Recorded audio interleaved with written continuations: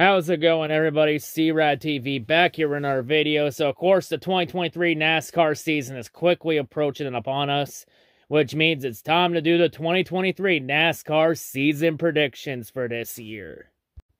So, of course, you all know how the predictions work here. 5 for trucks, 5 Xfinity, and 10 for the series that is becoming a goddamn chore to watch and question my fucking life every goddamn day. Anyway, let's get this shit show on the road. Starting off with trucks prediction number 1. Kyle Busch will have more wins than all of his KBM teammates combined. Prediction number 2. Carson Hocevar will finally get his first career Truck Series win in 2023. Darian better fuck off. Prediction number 3. Hailie Deegan will finish top 15 in points in 2023.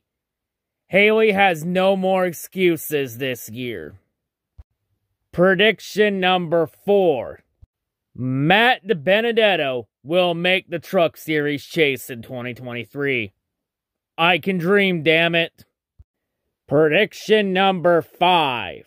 Zane Smith will win back-to-back Truck Series championships in 2023. Now on to Xfinity. Prediction number 1. At least 5 drivers will get their first career Xfinity Series win in 2023. Prediction number 2. Cole Custer will have the most wins in 2023. Prediction number 3. The Cup Leeches will combine to win only 3 Xfinity races in 2023. Prediction number 4.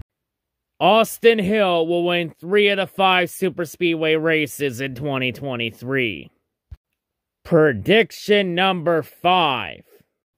The final 4 for Xfinity will be Cole Custer, Austin Hill, Justin Allgaier, and John Hunter Nemechek. Now on to Cup. Prediction number 1. Kevin Harvick will be the Daytona 500 pole sitter. Prediction number 2. Another driver will get suspended for something that happened during the chase in 2023.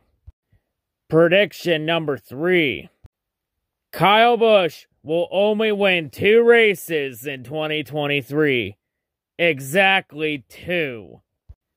Prediction number 4. Another driver will have a win taken away from them via disqualification.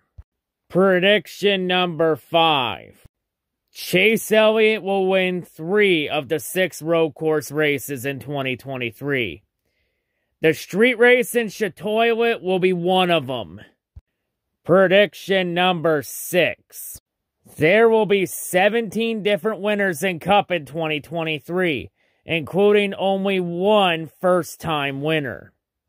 Prediction number 7. Someone, whether it be a Cup Series driver or hell, even an IndyCar driver, will attempt the Charlotte Indy Double in 2023. Prediction number 8. Ty Gibbs will win Rookie of the Year. Prediction number 9. The 2023 Cup Series chase field will consist of Kevin Harvick, Kyle Larson, Brad Keselowski, Kyle Busch, Chase Elliott, Denny Hamlin, Ryan Blaney, Chase Briscoe, Martin Truex Jr., Christopher Bell, Harrison Burton, Joey Logano, Bubba Wallace, William Byron, Tyler Reddick, and Alex Bowman. And of course, as per channel tradition, the 10th and final prediction for Cup is, of course, my pick for the 2023 Daytona 500. Channel tradition that's always been great to mine, having the 500 be my final pick. So for my Daytona 500 pick this year, this driver, it's not going to be a first-time winner. It's going to be a driver that's been long overdue to win a Daytona 500. A driver that's come close to winning this race on so many times, but has always ended up coming short on the short end of the stick. But I think this time, he gets it done finally. It's a driver a lot of people have predicted in the past to win this race and have all gone wrong.